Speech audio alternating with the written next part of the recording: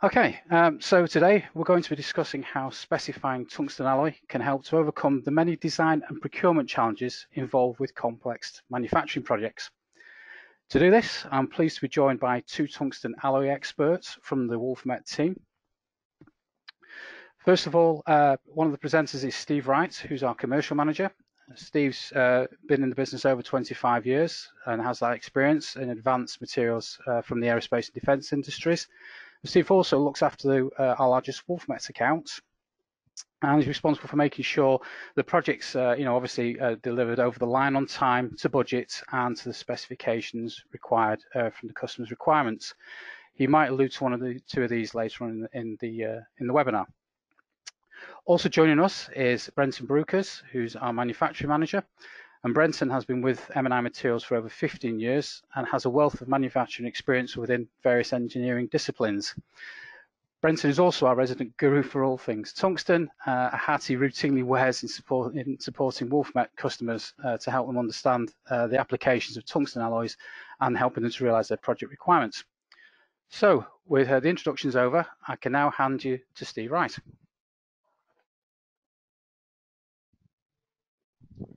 Hello everybody. So, what is tungsten alloy? In the great words of Spock himself, it's an alloy, Jim, but not as we know it. Tungsten alloy is actually a metal matrix composite consisting of tungsten particles in a metallic binder. In the following slides, we're going to show you how we produce tungsten alloy, and in doing so, you'll hopefully be able to identify the aspects of a flexible manufacturing process that can be leveraged to your individual advantage.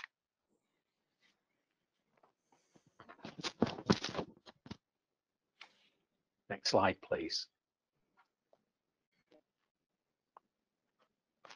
There it is, Spock. Feet have gone.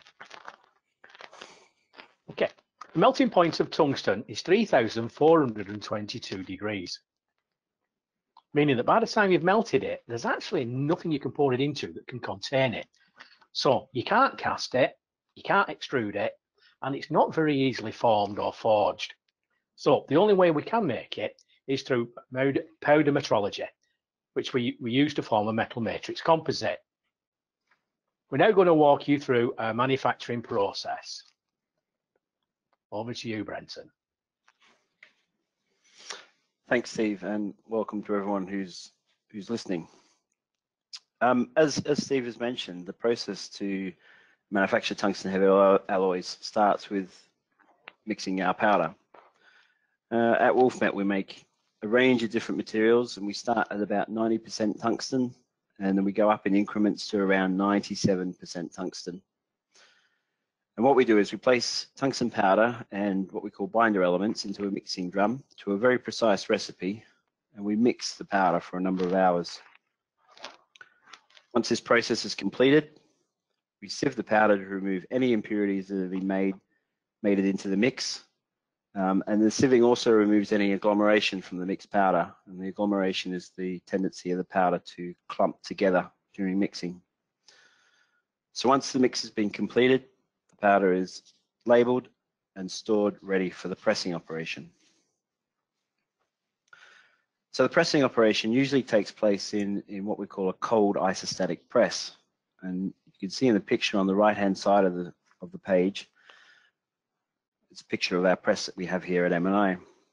For people who are not familiar with this process or haven't seen this before, we have generic tooling called cans and bags, which is a picture on the left-hand side of the page you can see. This tooling is generally either rectangular or round and usually comprises of a metal can with a rubber bag placed inside it. Hence we get the name can and bag. So we select the appropriate can and bag, and we get the one that's the most appropriate size for the job and fill it with the required amount of powder.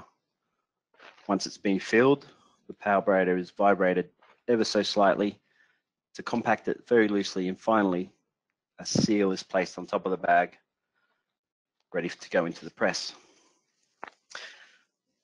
So we have a can and bag which has been filled and sealed, and we then place it into the cage. and then the whole cage is lowered into the isostatic press. And in the picture on your screen, you can see the cage is being lowered into the press. Once it's completely lowered into the press, the lid comes over and closes to seal the pressurizing chamber. At this point, we then apply extreme pressure to the cannon bag, anything up to around 2,400 bar. Now, just to give you some comparisons, the deepest part of the ocean is the Mariana Trench in the Pacific Ocean.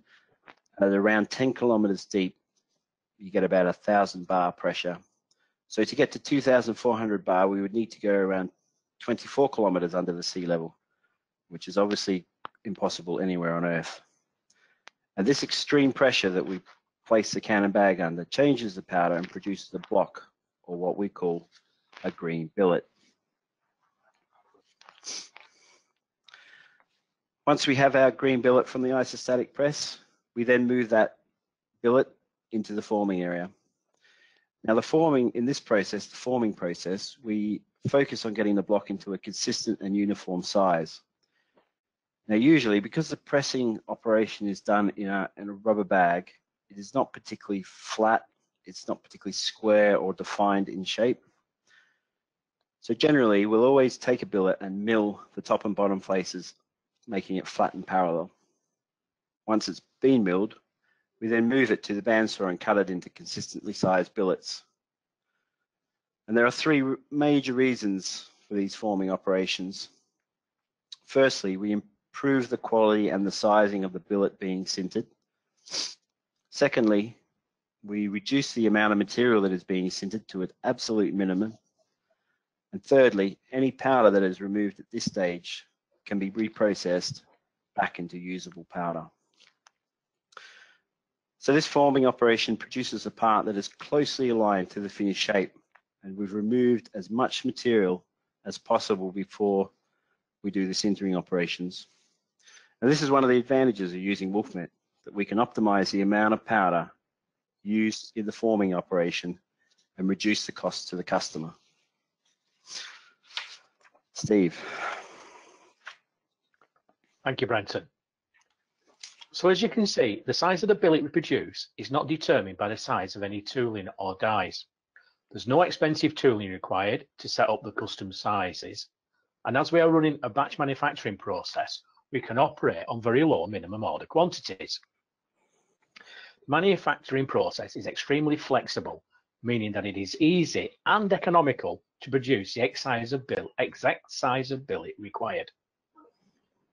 Now, tungsten isn't the cheapest of materials you'll ever buy. So for someone purchasing bar and billets to machine themselves, it's important to realise that the material can be ordered from us in sizes not limited by the industry standard sizes you would purchase other materials, metals, such as steel and aluminium, but in sizes that produce the minimum amount of waste, which will lead to shorter machining times. And because tungsten alloy is very abrasive, this in turn leads to less tool wear. All these factors combine to reduce your manufacturing costs. And for someone designing parts, there's the added benefit of not being constrained by the size of available bar stock.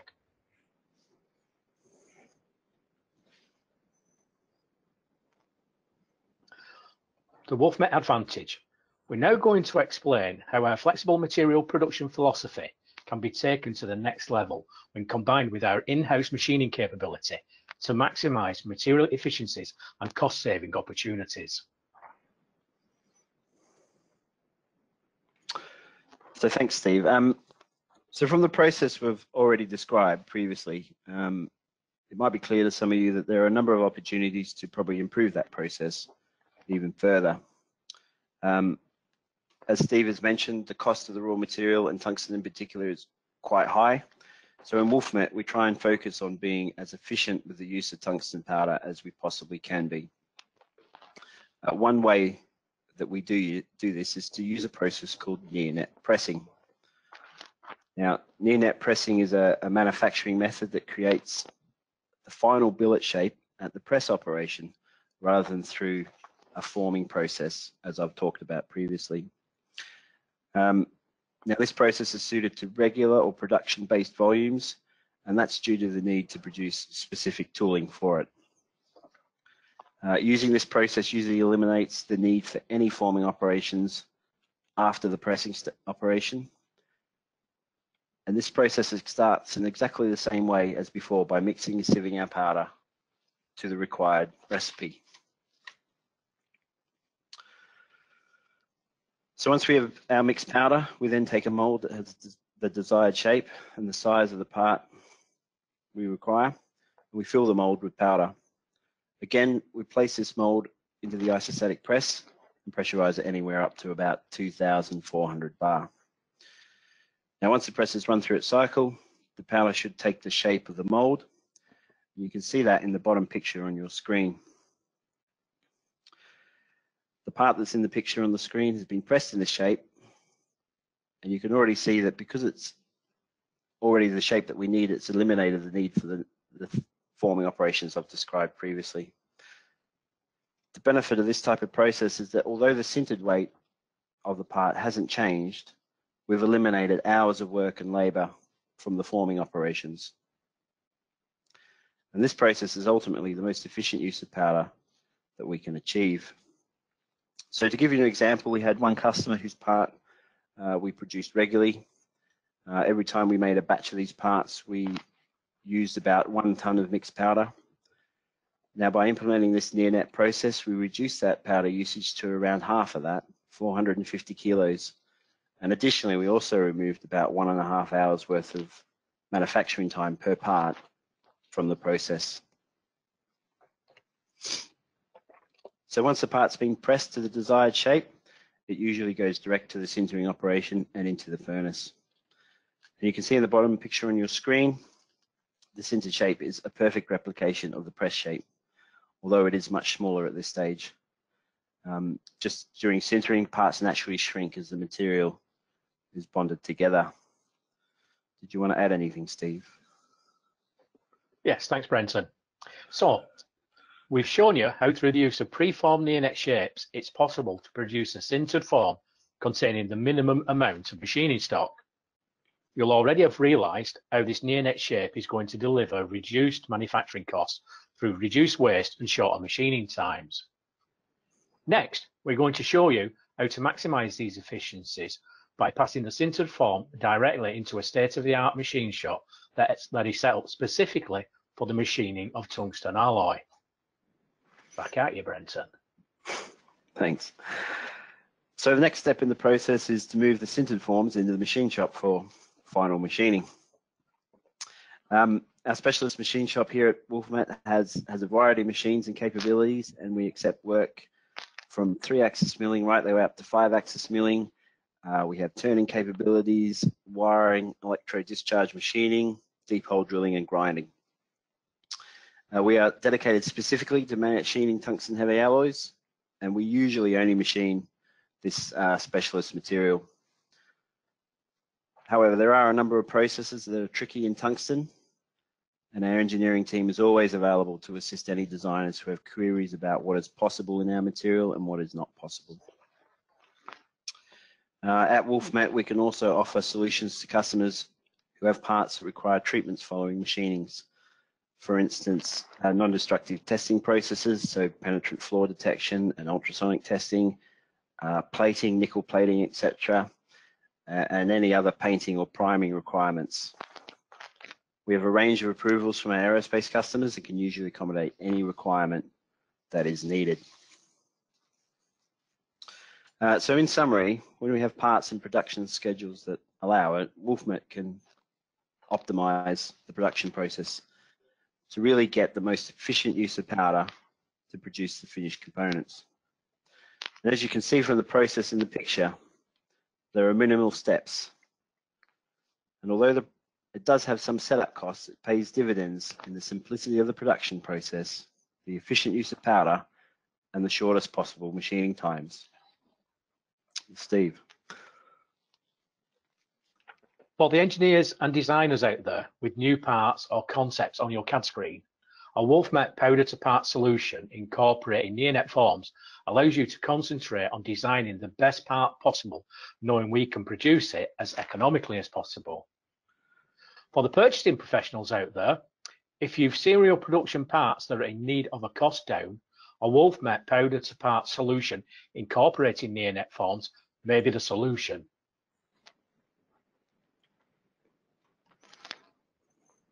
Quality control. Throughout the manufacturing process, we pay diligent attention to the quality control. Every batch of powder we produce has its mechanical and chemical properties tested and confirmed to be in accordance with ASTM B777 in our on-site laboratory. Every sintered form we produce has full traceability back to the individual batches of powder used to create it, and every machine part we produce is confirmed to be within dimensional tolerances.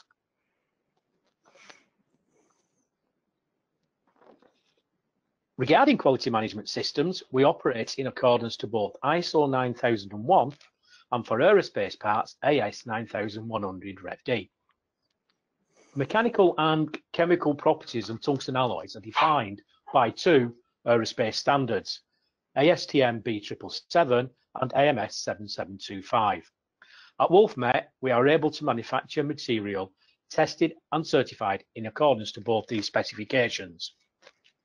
M&I Materials is also accredited to ISO 14001 for environmental management, and we even have a Queen's Award for Enterprise for international trade.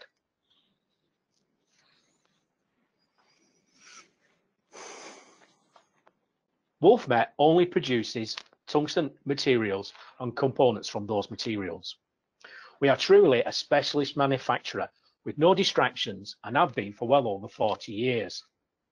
We have qualified metallurgists who work in a first-class laboratory, and we're able to provide technical support and design for manufacturer advice when required. As demonstrated, we offer what we call a powder to parts, end-to-end service, meaning we have complete control over all aspects of the alloy and component production. We control the product quality, control lead times, control service, control cost. You got it, we're control freaks.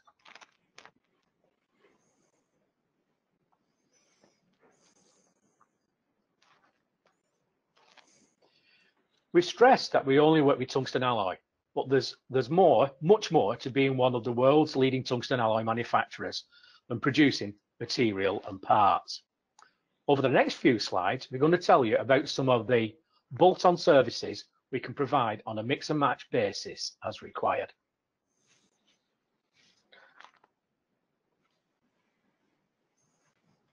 In aerospace, we supply a wide variety of components to aerospace primes and tier 1 suppliers.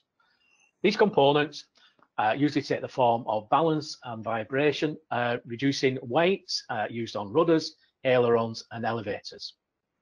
We're producing these parts to pre-agreed schedules, and depending on the end customers, we're operating vendor-managed inventory, doing just-in-time deliveries to pre-agreed schedules.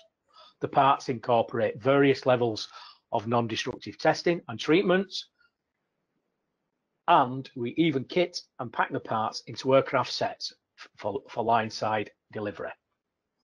These high standards insisted on by our aerospace customers are in no way relaxed when we supply other industries.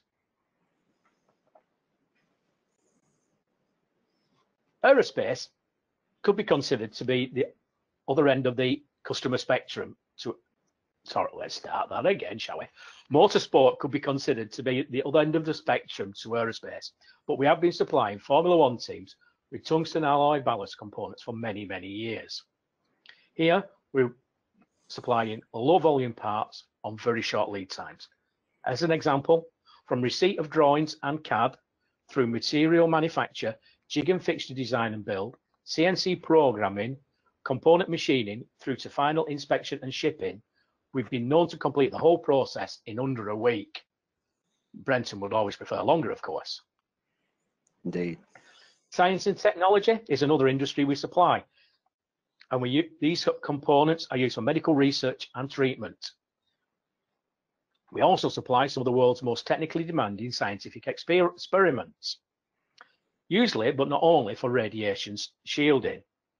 These are in one-off or thousands-off quantities and can include some quite complex technical requirements, including mechanical, chemical and magnetic permeability specifications beyond the norm, and multiple levels of NDT at various stages of the manufacturing process. We're now going to describe how we apply our skills and experience through some actual case studies. For this first case study, Brenton is going to describe how we used our Formula One experience to react quickly to an urgent aerospace requirement while still meeting the stringent quality assurance requirements of an aerospace prime. Over to you, Brenton. Thanks, Steve. Yeah, so in 2018, we were contacted by one of our existing customers to help them with an urgent demand that they had. At that time, we were a tier 2 supplier, and when they approached us, they required around 2,200 elevator tab weights, obviously for an unplanned requirement, and obviously they wanted them as soon as possible. We had never previously manufactured this component, and one of the criteria of the supplier was that we had to meet their supplier quality approval process and become an approved supplier to them. The component they wanted also was made in a material that we had not used extensively in the past.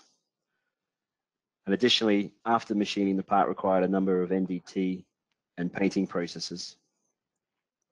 So working closely with their local supplier quality department, we manufactured the first batch of components within 4 weeks and passed all the external quality inspections the first time round. A complete order of 2,200 parts was processed and delivered within 10 weeks. And then the success of this order led to a second order later in that year for another 1,300 parts, and we delivered those within 6 weeks. Steve. Thank you, Brenton. Now it's my turn. This is how we used our 40+ years experience manufacturing tungsten alloy to help a customer design a more reliable part. But first, a little bit of a background. A well-balanced engine crankshaft contributes significantly to the smooth running and vibration-free operation of an engine and can greatly extend the operational life of the engine. It is important in all engine types, but none more so than a high-performance race or supercar engine. Because of their high density, crankshaft balance weights made from tungsten alloy are smaller than their steel counterparts, meaning that the crankcase can in turn be smaller. This means that it's possible to place the engine closer to the floor of the car, lowering the center of gravity of the car and improving the performance and handling of the car. In this case study, we were approached by a manufacturer of high-performance race engines who, due to quality issues with parts supplied by their incumbent supplier, had experienced a catastrophic failure of some crankweights. The customer visited us at our factory, and through direct discussions with our engineering and manufacturing teams, we were able to work out with them a way of offering a tungsten-specific design for manufacturer advice, resulting in parts that were easier and more reliable to produce.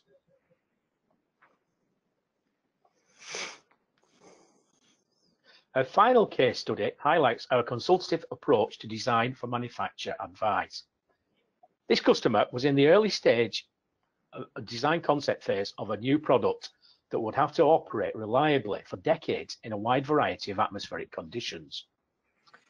Our engineers worked face to face with their designers, providing design for manufacturer advice. Doing so, we were able to avoid some difficult and expensive to produce features, provide advice on suitable plating, suitable for the various atmospheric conditions, and ensure that the final parts were economically viable and fit for purpose.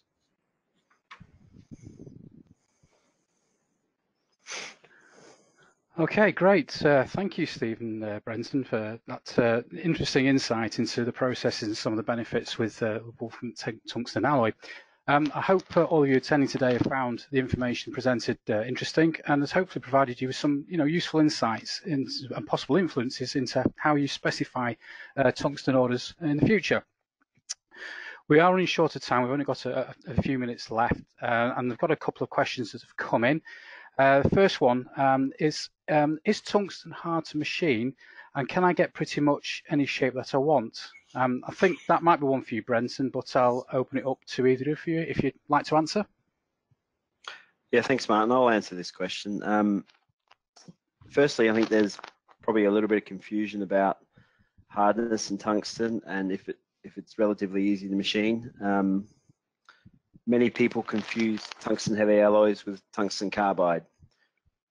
Tungsten carbide is obviously quite a common material. It's widely known, but it's actually the additives in the tungsten carbide that give it its hardness. The tungsten that we make here at Wolfmet is tungsten heavy alloys, and we don't have the additives the tungsten carbide does, and therefore the hardness of our material is about the same as cast iron or steel. Relatively, it's pretty easy to machine with conventional machine technology, and standard sort of tungsten carbide tooling is fine. It does tend to be quite abrasive though, so cutter life can be quite short. There are several difficult machining processes that need specialist tooling though, and that's probably why many of our customers prefer for Wolfmet to do the machining on the parts, because they don't want the headache or the expense of purchasing the expensive tooling to do small or non-common jobs. The second part of the question, you can get pretty much any shape and size that you want within some constraints though. There's quite a lot of things that we consider when we design billets, and we try and get the most efficient use of powder. But we're also limited by the laws of gravity, and the sintering process doesn't lend itself really to non-supported designs. So within reason, we can produce shapes that most of our customers require. Steve, did you want to add anything? Yes, thank you, Brenton. Only one thing to add really. As Brenton's already said, it's possible to produce almost any shape in tungsten alloy. Just like any material, ultimately there will be a shape or a configuration that isn't possible to produce using standard manufacturing techniques. And the good thing is that at Wolfmet we're now able to 3D print pure tungsten. So for those impossible to machine parts, we now have a solution. More about that later, as Martin will say. Yeah, indeed. Yeah, I will do. Thank you there, Steve. We've just got time for one more question. Are there any benefits of replacing lead weights with tungsten for the purpose of ballast? Is that one again for Brenton or Steve? Can you pick that one up? Go on, I'll take that one. Yes, there are benefits. Some of them are quite obvious. Some are a little bit more intuitive. The density of tungsten alloy is around about 60% more than the density of lead. So for any given volume of lead or any given weight of lead, the size of the equivalent weight in tungsten is going to be smaller. So if the application has a size constraint, and for whatever reason, it might be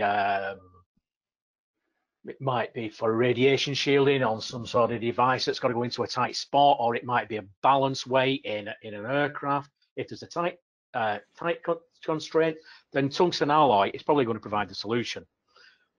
More intuitive is that if you go to your schoolboy physics, where you're balancing seesaws, or you think of a crowbar where one handle's a lot longer than the other to give you the extra leverage. Same can be true with providing balance weights for aerospace.